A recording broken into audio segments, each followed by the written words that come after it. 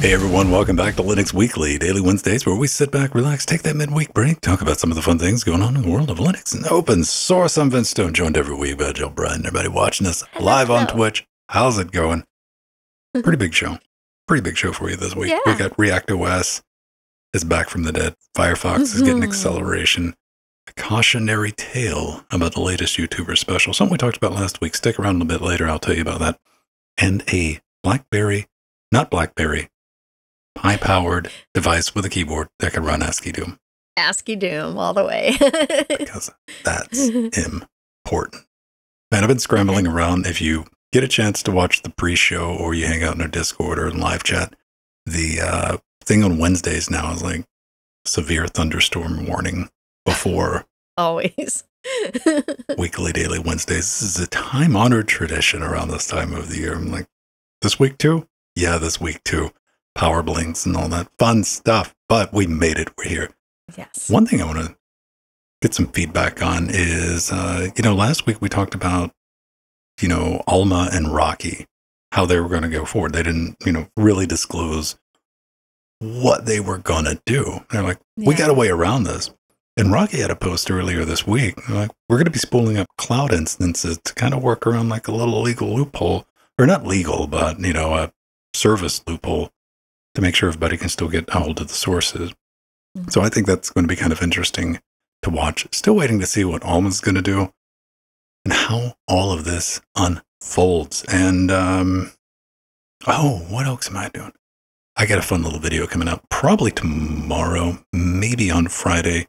We were talking about that a little bit earlier. If you use MPV Media Player, especially if you use it on older systems, and I said older systems to Jill, and Jill means, oh, you mean like, 286s, right? And I'm like, no. Yeah. I think Jill said 486s. Yeah, I'm talking like 10, 11, 12-year-old CPUs.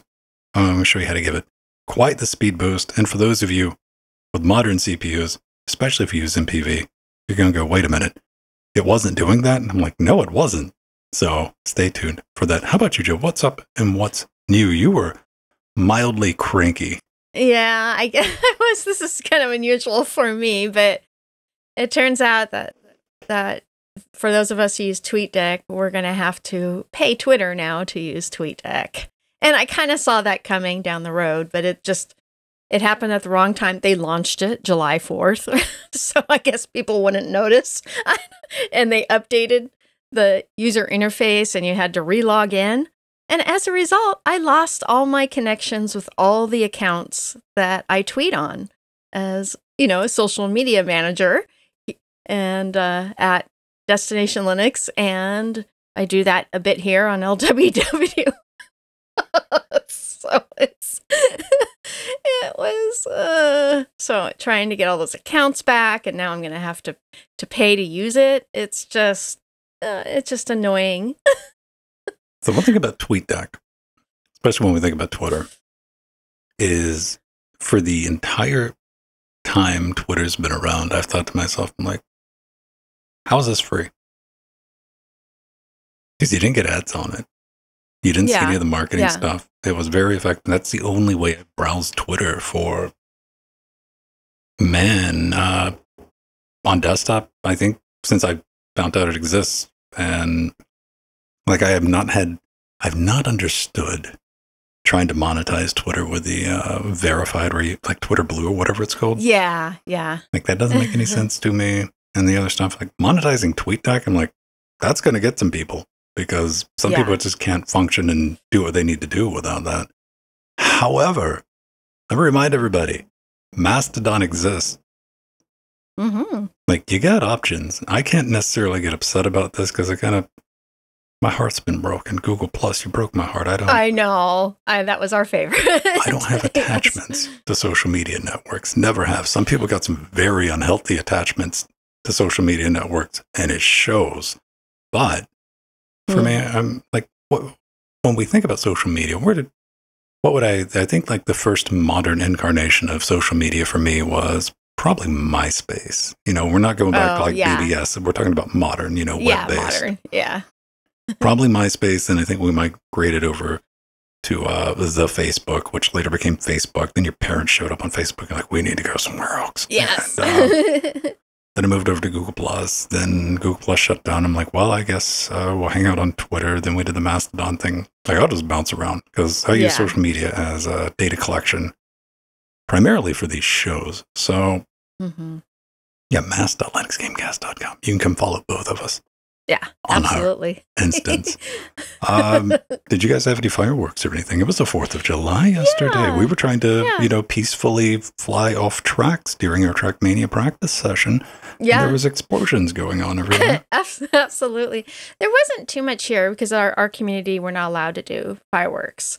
But because I am near foothills that could catch on fire. So that's one of the things. But we have our local events at the beach, at the pier, and in our town of Torrance. They have their big fireworks shows. So I hear all those, and then we do hear the fireworks from people's homes that live inland where they do allow fireworks, where there's no trees.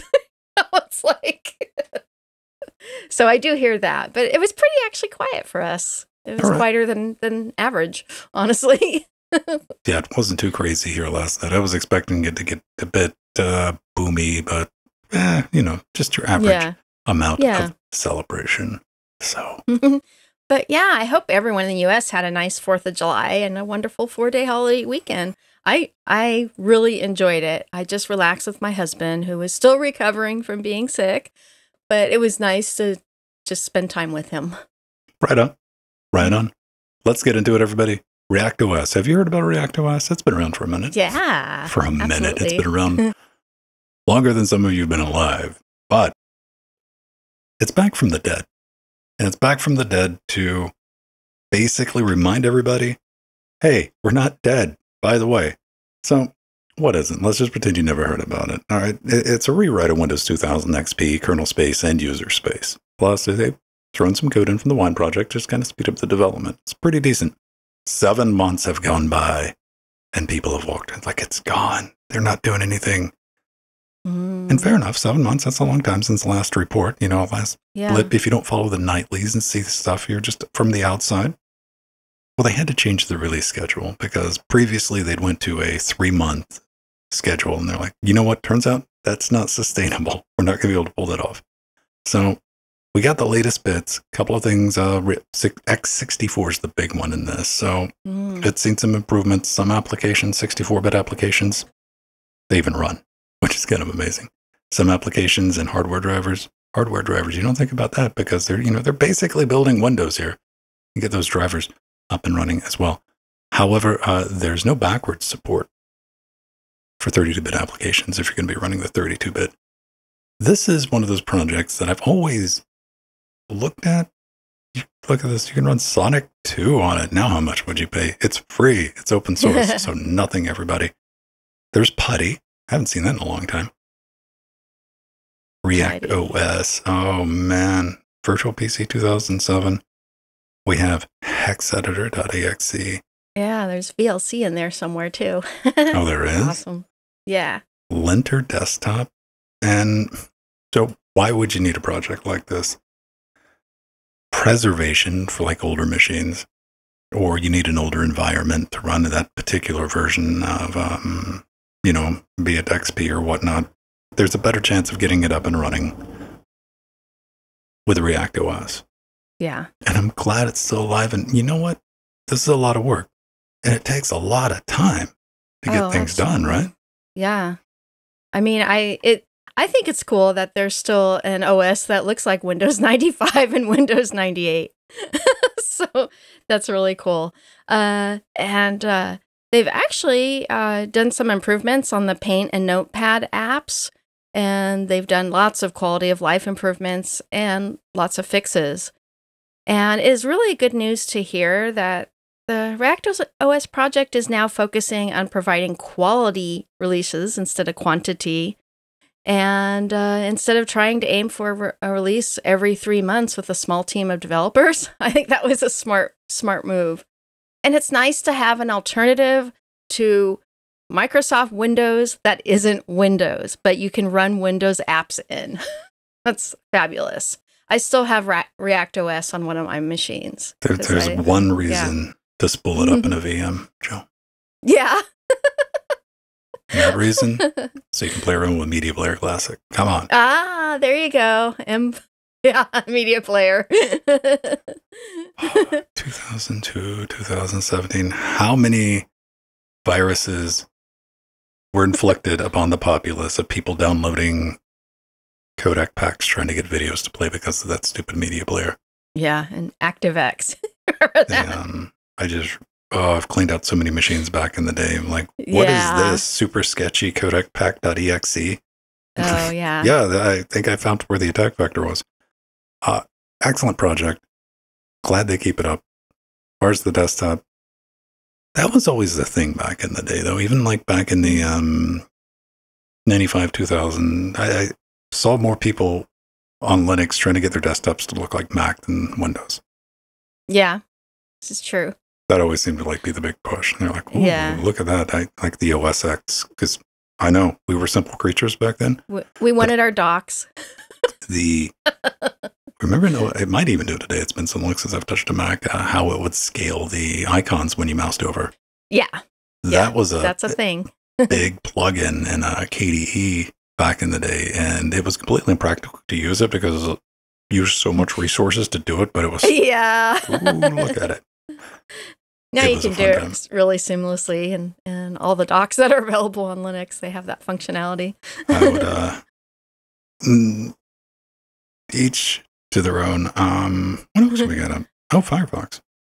Yeah, so this is really cool. Mozilla released Firefox version 155.0 yesterday, and it comes with many, many new features. And those of us in the Linux community will love a lot of these new features, including hardware video decoding is now enabled for Intel GPUs on Linux. This is awesome. Awesome. And this works with Intel I gotta APUs. save you the comment, Joe. Because somebody's gonna be like, well, actually, Joe, you can do hardware acceleration on an Intel GPUs and Firefox. Like, yes, but now you don't have to go into the about and like flip a bit. Yeah, in the flip a config bit. file. Yeah, in the config file, which we had to do for Average ages. person's not gonna do that. Yeah, it's been like that for a long time where you had to go enable it in the system settings. And also, the video acceleration, regarding video acceleration, Firefox 115 is now supporting Cisco's Open H.264 plugin for platforms lacking H.264 video decoding. That is really nice because there are many a Linux user that needed plugins to play videos using the Firefox web browser. And sometimes they could be a little tricky to get or installed. So this way you have another option. That's really nice. There's an open source option now. And Firefox 115 also adds support for migrating payment methods saved in Chrome into Firefox. And that's really good news because I'm constantly going back and forth between different browsers. And that's, very, very nice. And you also, on Linux, you can middle click on the new tab button, which will open the X-Clipboard contents in the new tab. And what's cool is if the X-Clipboard content is in an URL, then that URL is opened and any of their text is opened with your default search provider. So something, they thought about us as Linux users then. This is exciting. I mean, this was after remembering that they had a web browser they should update. Yes. Yes. And there's also a new extended support release of Firefox, which is a Firefox ESR 115, which will be supported until September 2024. And I want to thank the lovely Pedro for bringing the Firefox update to our attention. This is just exciting news. Unless, ladies and gentlemen, my brothers and sisters out there that are just stubborn, because you're out there, probably listening to the show right now. If you're running Windows in 7, the Windows in 8, or the Mac OS in 10, this is the last version you're getting. This is it. Yeah. We got to cut you off. All right. It's a problem. It's intervention. They're stepping in. Like, okay, we got to take these unsupported operating systems that are not getting security patches away from you. You're like, no. And you're going to stick around. There's probably, I haven't seen a copy of XP, somebody running XP in a long time. Yeah. But I do know somebody running Windows 7 today. And Yes. they still defend it. Like, no, this is the best. I'm like, okay, fine. You cannot argue with this type of person. Just let them do what they need to do. But you're going to be running ESL from now on. But, I'm sure you'll be able to find firefox.supersketchy.exe to run on Windows 7 and 8. It's open source. Maybe somebody will work around it. Always good to see Mozilla remember that Firefox exists and do some stuff with it. Because I consider that their core product, and I want all the attention and focus and effort to go into Firefox, and that's where I am with my love for Firefox. Because we've seen it, like, start from nothing, it got big, then it got bad, then no one used it. They're working back up. They're working back up. They are working back up. It's still one of the most secure web browsers around, and it's open source, so we got to keep supporting it to get better and better. And the video acceleration is always hardware decoding.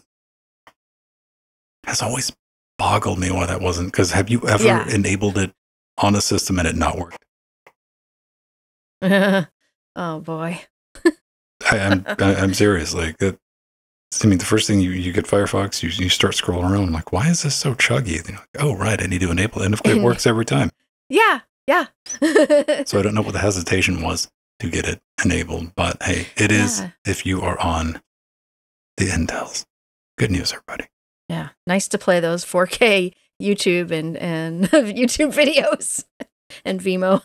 4K, we gotta play 8K now. Yeah. I like how the industry has like nibbled at like the prospect of selling consumers 8K and like 8K it's the next thing, and pretty much all of us went, now we're good 4K. 4K is nice. It kind of came to a grinding halt outside of like some specialty monitors, outside of like Apple and Dell. They have some 6K monitors. Yeah. I wouldn't turn down a 6K monitor just because I want the screen real estate. But yeah, it seems like 4K is our happy spot. Pretty decent. It really is. Yeah. Unfortunately, there's some people not in a happy spot right now. The GoXLR developers, the people who make this thing work. We talked about it last week. What is it? It's the modern day YouTuber special. We were talking about it in the pre-show. It's not particularly a great piece of hardware, but they did a good job on the software to give you access like a swear button, voice modifications, and things like that, and a couple of faders and a couple of scribble strips. It's about $100 worth of hardware that they've been selling for $400. And all right, that's fine. But they got a little update. Let me see if I can find, here it is. Yeah, the software team in Canada, they got a notification. They're like, you guys are gone. We're not going to be doing software updates. We don't have any additional information for you, and we're not even sure if it's going to be transferred to another team. So it is just like poof, and we're talking like out of nowhere. Yeah, this was a complete surprise, right? Yeah. So yeah, there are no longer any TC. This was posted in their Discord. Support might be moving to a different TCH team, but they haven't heard anything before they will let go. They just kind of showed up and said, "You're gone." Yeah, and this is damaging in two different ways. One, the reason I brought up how they did such an excellent job with the software for consumers, mind you, and that's what I think they did a good job for. They made it accessible. Because I look at that like, I can do all that stuff here myself. It's not a problem, but I couldn't take somebody off the street and like here. But what they've done is like, packed a lot of that functionality in something a consumer can use. GoXLR is a brick without that software. It does nothing. Now, the one thing that really caught me here was in the Discord posts, the employees, they're like, yo, if this thing's going to be continued, what I want everyone to do is go to the GoXLR on Linux, GoXLR utility, the open source one we talked about last week, and download that. Why should you, if you're listening to me right now, Go do that, because this software is not maintained as of yesterday. There's a lot of people with the GoXLRs on the market right now. Yeah. You know what I'm doing if I'm looking for attack vectors to spread some malware? I'm thinking about that right there. I'm like, that's something I want to start poking at, because that's not getting updates anymore. That might be where go download the GoXLR utility, especially if you're on Windows. On Mac, you're not safe anymore. On Linux, you didn't have it in the first place. So you already have the GoXLR utility installed. You don't have to worry about those original drivers. And this is a cautionary tale. I didn't expect it to hit, last week when I was talking about this, how important, like, you might not think about it. And I don't like having projects require reverse engineering. Now, apparently behind the scenes, they were kind of working with these guys a little bit, like sliding them some details under this. But having that information publicly available, by hook or by crook, however you got to get it with open source drivers. If GoXLR, which by all accounts right now has just went poof, that device, you're still going to be able to use it. You're going to be able to use it on Linux. You're still going to be able to use it on Windows. You're going to be able to use it on Mac for the foreseeable future. So that's why this is that important. When I bring that up, I'm not just talking. But if you take anything from what I just said, if you know somebody with one of these, get them off the official drivers yesterday. Because people are going to be coming for them. Yeah. You hear that, Linus Sebastian from Linus Tech Tips? Now the Linux drivers will save you on your GoXLR. I want you to go to their GitHub page, save the page. It's a web HTML file. Double click on it a few times, install a font, whatever you got to do. Listen, I don't give that kid, he's not a kid, he's a couple of years younger than me, a hard time, because he's just working off his script, okay? Yeah. That's what the writers wrote down for him to do. Oh, I know, right? Now I'm going to tell you other reality shows aren't real. Hey. What then? We got to thank the people who make this show possible. Every one of you out there supporting us over at patreon.com/Linux Gamecast, letting us do what we do, how we want to do it, which, each to their own. But at least we're being honest. We got to thank one of our beautiful party patrons this week, Joe, who has increased their pledge. Yeah, Nubbin. Nubbin is now a Chicago level person in our Patreon. He's the deep dish pizza. Yes, he is. he's the lasagna of pizza. Oh, thank you, Nubbin. It's a joy, playing Trackmania with him. I love Nubbin. He's I like one Nubbin. of my favorite. Yeah. Nubbin's great. Nubbin's got tenacity. It's like, I'm going to figure this game out, man. Yes. Rocking and rolling, doing all that. And I did mention last week, maybe I'll mention again this week, we've updated support page. So we got everything there. If you want to, kick us a few shekels, we would very much appreciate it. We can do the Patreon, LibrePay, PayPal, one-time donations. We got all of our wish lists. I got one. Jill's got one. Studio's got one. Jordan's got one. Pedro's got one. We got a merch store. I've brought back something we had at Amazon storefront. So if you're looking for anything that's in the studio, you can go find all the information there. Humble affiliate. I've updated. Look what's back. Our weekly Daily Wednesday shirt. Wonder. Yay, Vin! Yay! I was just thinking I need a hoodie. An LWW hoodie. This guy is back in stock because they got the t-shirt that I liked the way it was printed on. Oh, okay. And it's back. So we're good to go. I guess because of the pandemic thing, whatever they had sourcing issues. If you get anything from our store.linuxgamecast.com, 30-day free return policy. And you're wondering, how come all of our prices aren't like, $29 for a t-shirt? Yeah. Because I want you to wear the stuff. I want you to wear the stuff out and about. We're not trying to get rich on you here at all. And I do got a new sticker. So if you've ever thought about I see that. bossy stickers, if you ever need to put a device in obey me mode, you can use one of our bossy stickers. If you got a laptop that's not working, you take that, you put it on there, put it in obey me mode. You'll be the blue hat. That's what I'm talking about. Yes. And of course, we got our Elks, we got Franks, and everything's been updated. Yay. That I like. And I'm so happy, Vin. I'm going to get another LWW shirt. I have 2 of them, so I could use another one. That's if you just accidentally buy I think like 380 stickers. I'll be able to get that epic motherboard. So don't, Steve. Oh, okay. If you see that Jill's bought like 380 stickers, yeah. we thank you for your support. Come hang out with us. We got a bunch of bonus things that we throw in if you can support us on Patreon. If you like what we do during this show and you don't catch the live show and you want that in like an edited podcast, not edited, but you know, the ends chopped off, you want to relive that live experience, we got that going down. Video version too. And one thing I was thinking about, because, you know, I've been sitting like trying to think of Patreon gave us access to video that we can just have on Patreon, but I've never been able to think like what to do with it. I've had that for months and months and months. One thing I like knowing that it's there is did you see what YouTube's doing?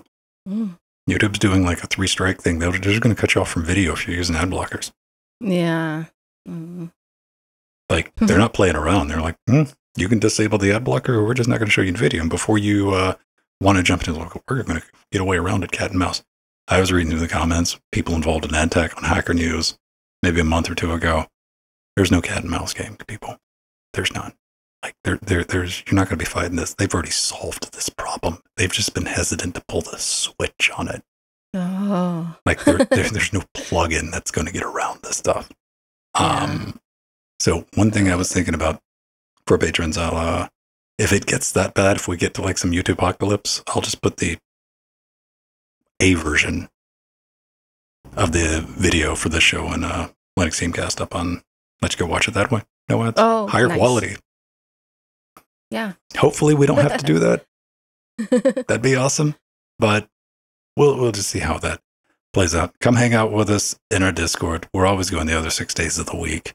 And, you know, we do game streams, bunch of stuff. I'm going to be doing a live build, couple of live builds. Like the first one, I completely forgot we're going to be building like a little test bench, a retro test bench. And by retro, I mean it's AM4. Yeah, AM4. That's retro, right? Yeah, it is now. Yeah, there's something newer around, but it's got a PCI slot on it. So basically, it's an excuse to see how bad the $24 Amazon test bench is and how flexible and folly it is. That'll be a fun time. Cool. All right. Last but not least is a little bit of Raspberry Pi nonsense. Yeah. So this is actually a cool Raspberry Pi powered BlackBerry-like handheld that I had discovered a few weeks ago called BeatBerry. And Raspberry Pi Zero W powers the BeatBerry portable computing device. And you can use BeatBerry as a straightforward pager, running iMessage, WhatsApp, and so on. Or I want to play this video because this is the Star Wars ASCII demo. Star Wars ASCII, yes. Come or you at could me, use it Mickey. to that. Bring it. Yes. See if Disney sues us. No. And you can also use this, of course, as a hackable CyberDeck device off the grid. And, of course, you can run any Linux application that runs on a Raspberry Pi.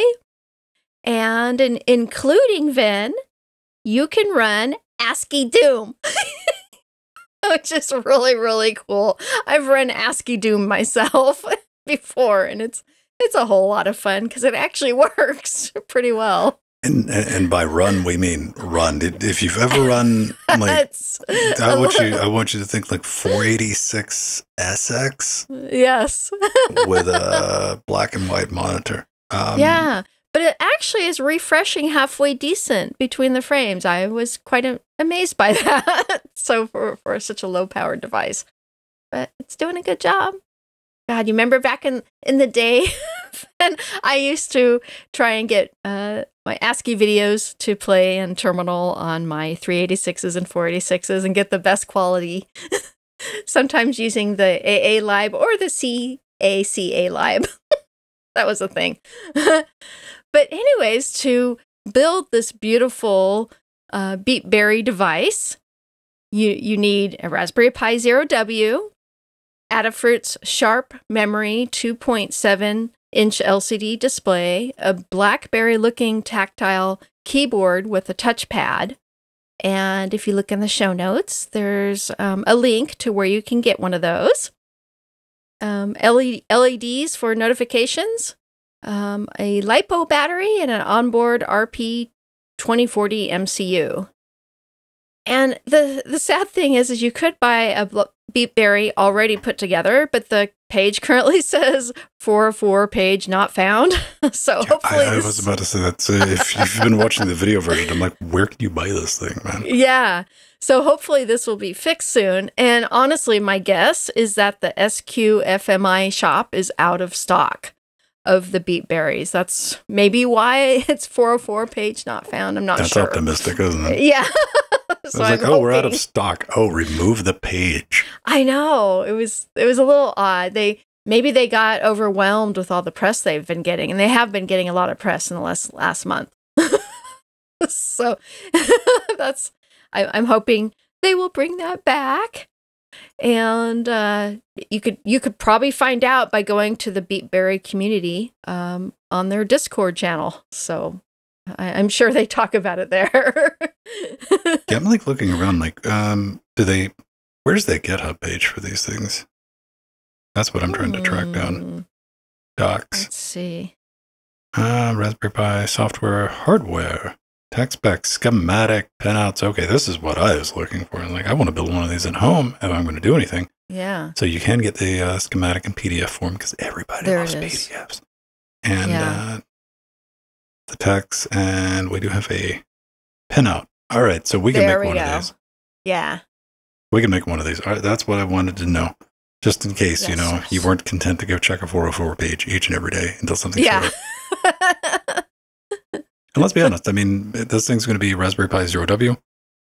Which every time I do that, I'm like, I have one of those new in the box that I've not done. Oh, okay, I tried to do a little bit with it. I did one stream and we just had no success whatsoever to like turn it into a webcam, to do like a V2 webcam, and it just wasn't having it.